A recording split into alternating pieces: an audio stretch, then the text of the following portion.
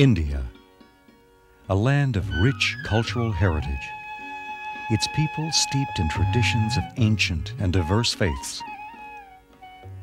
Indian life, Indian art, and perhaps most of all, Indian architecture display the diverse panoply of significant and powerful symbols, expressive of the innermost life of the spirit of man. Symbols that unite man with his Creator.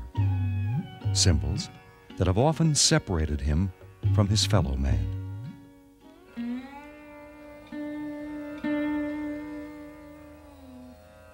"400 years ago, Shah Akbar, the greatest of the Mughal emperors, from his magnificent palace near Agra, dreamed of uniting all the diverse people of India under the banner of one universal faith.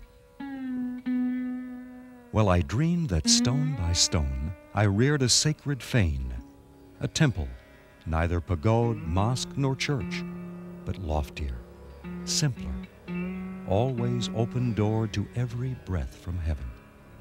And truth and peace and love and justice came and dwelt therein." But such a goal remained far beyond the reach of even the most powerful emperor.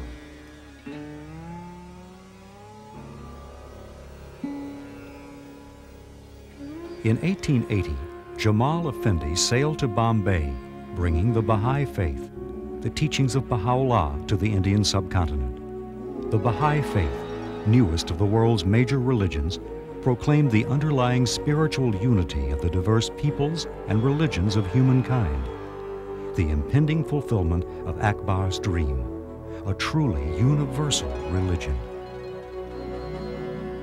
Through the next 100 years, the Baha'i community grew, developing the foundations of religious unity.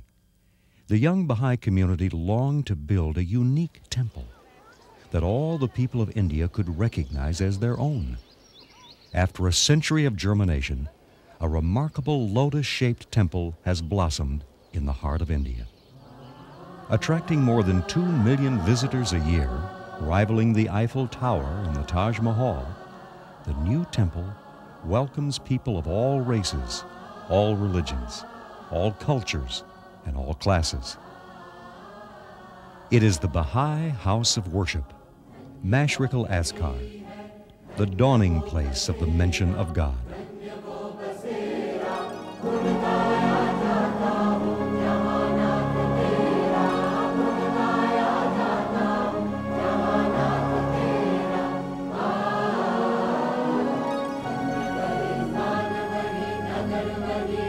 It is an achievement of the human spirit, marking the conclusion of the first century of the Baha'i faith in the Indian subcontinent. A new embodiment of an ancient symbol, this remarkable structure has been widely hailed as one of the most outstanding architectural achievements of this generation. The Times of London called it the Taj Mahal of the 20th century.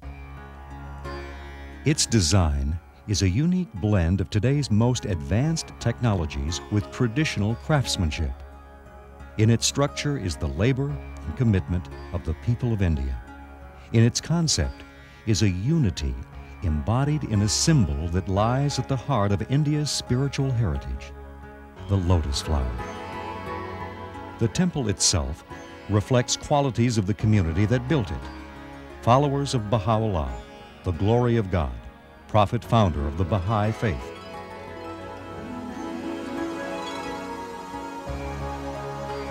In just over a century, this young faith has spread throughout the planet, reconciling ancient religious beliefs with the knowledge